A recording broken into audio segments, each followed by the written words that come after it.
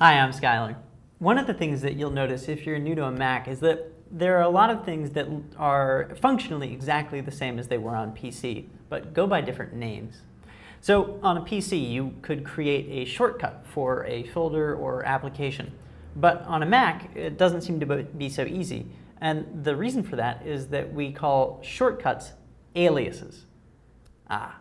So here we go. I'm looking at Finder, and I'm just going to open up a new Finder window and say go to Applications.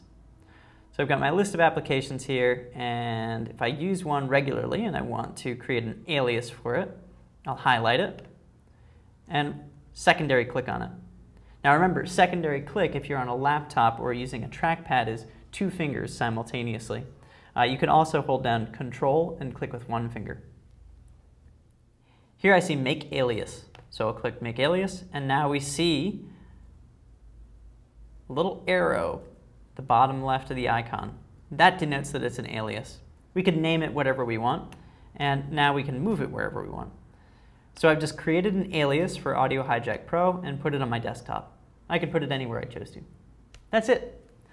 Thanks for watching. I'm Skylar.